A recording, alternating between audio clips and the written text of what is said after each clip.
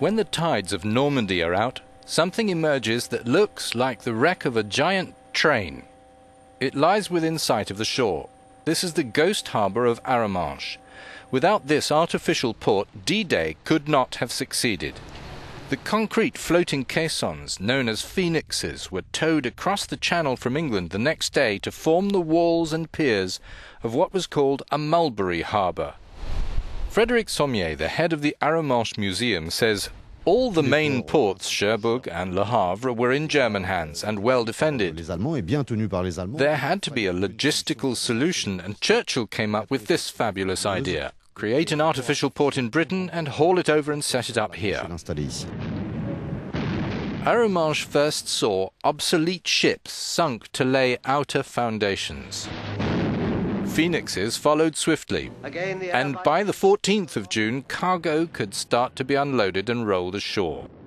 Sommier says in stage one, to make an artificial breakwater, old merchant vessels were scuttled. The Mulberries were fully operational by the beginning of July. The artificial port of Arromanches proved its value with the major offensive Field Marshal Bernard Montgomery launched that month on Caen. All the concrete parts, right up to the biggest, which each weighed 6,000 tons, floated.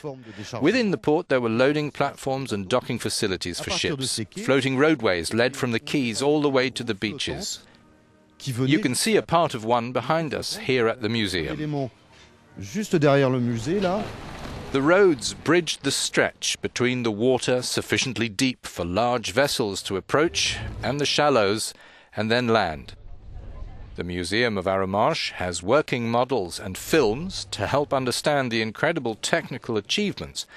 Another Mulberry was built at Omaha Beach, but was swiftly destroyed in a 3-day storm. The surviving British harbour came to be known as Port Winston. In its 8 months of use, 2.5 million men landed here, 500,000 vehicles and 4 million tons of supplies.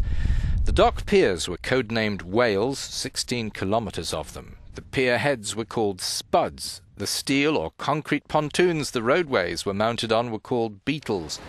They were moored in position by cables attached to kite anchors, which had to resist the constant waves and tidal pull.